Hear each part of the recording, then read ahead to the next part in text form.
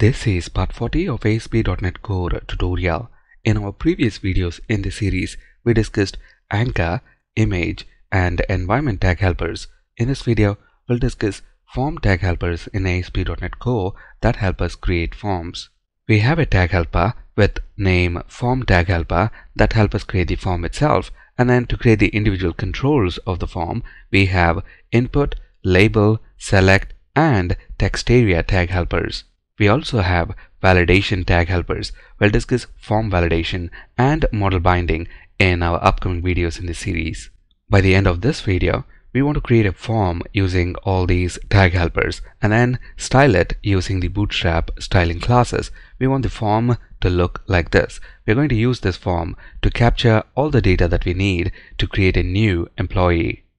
At the moment, when we click on this Create Navigation menu item, we see 404 error. That's because we don't have this create action within our home controller and its associated view. In the home controller class, let's include the create action method. This method is going to be public, returns view result. The name of the action method is create, and it's going to return a view. We don't have the corresponding view for the create action. Let's add it to the home folder. We are adding it to the home folder because the name of the controller is home controller. Select razor view and let's name our view create.cshtml. The first thing that we're going to do here is specify the model for this view. By including the model, we create a strongly typed view. With strongly typed view, we have IntelliSense, autocomplete, and compile time error checking. If you recollect, we're going to use this view to create a new employee. So the model for this view is going to be our employee class. Let's pass the page title to the layout view using viewBag.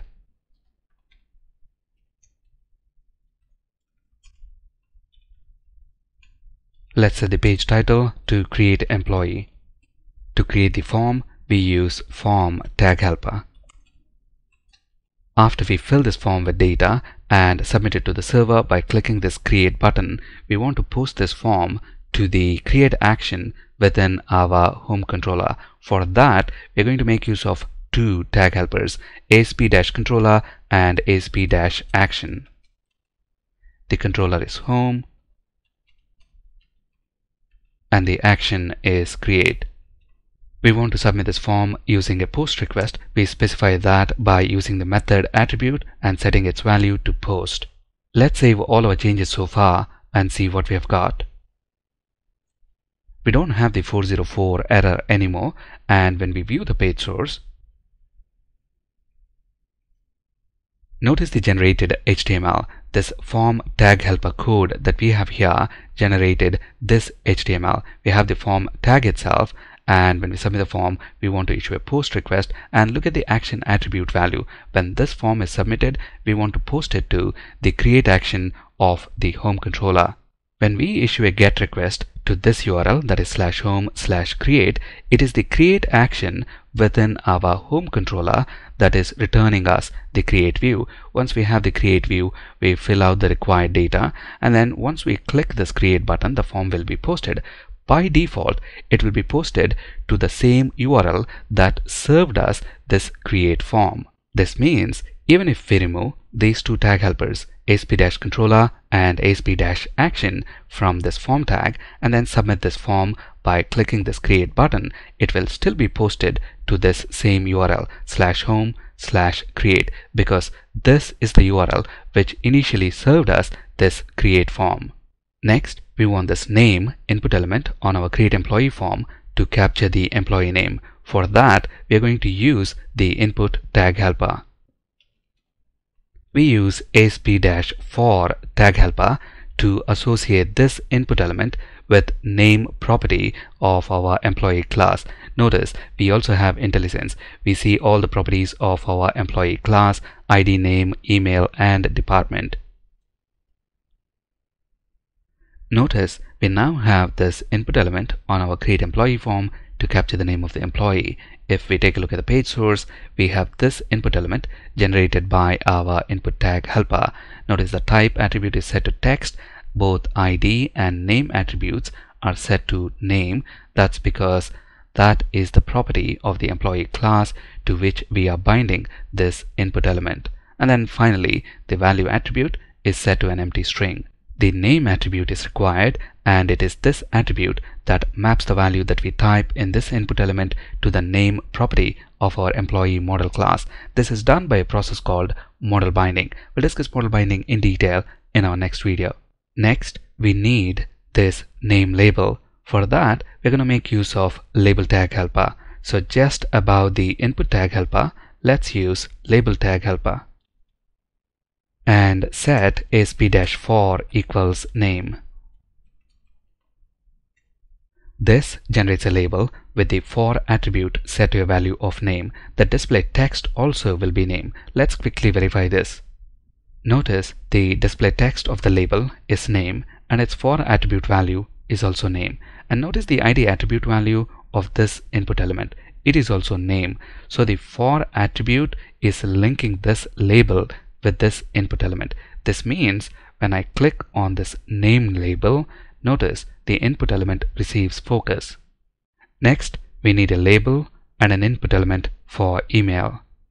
First, let's wrap this label and the input element with a div, and then make a copy including the div element, and finally change asp-for tag helper value to bind to the email property. The last form control that we want on this create employee form is the select element for selecting department. So let's make another copy of this div element and then bind to the department property. Instead of an input element, we want select element. So for that, let's use the select tag helper and then bind asp-for to the department property of our employee class. Next, we need the options for the select element. There are several ways to specify the options. One way is to hardcode the options within the HTML right here. The other option is to load the data from a database table and then bind the data to the select element. We'll discuss how to do that in a later video. We're going to use a third approach, and that is to bind the select element to an enum. We don't have a department enum within our application at the moment, so let's add it to this models folder. So I'm going to right click on the models folder, add new item. Let's name the file dept.cs. We want to create an enum, so let's change this class keyword to enum. Let's leave the name of the enum as dept, and here are the different options. Let's start with none, HR, IT, and finally payroll. Now we want to bind this dept enum to this department select element, and the way we do that is by using asp-items tag helper. Notice when I hover the mouse over, this asp-items tag helper expects IEnumerable of select list item as the value. To get an IEnumerable of select list item, we're going to use an HTML helper, and that is this method getEnum select list, and this method expects a generic parameter, and the generic parameter that we are going to pass is our enum type dept.